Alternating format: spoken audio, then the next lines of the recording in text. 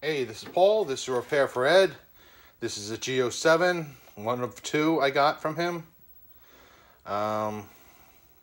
Needed a full rebuild. I put a new flyback in, caps, and did a good reflow.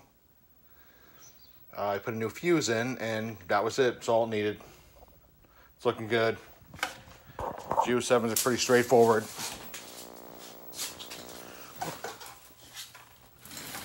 This guy's been on my testing rig for several hours with no problems. All the adjustments work as they should. Nichicon caps, new flyback. Of course, I'll drop this down as I always do for shipping, for a better chance of the chassis making it home.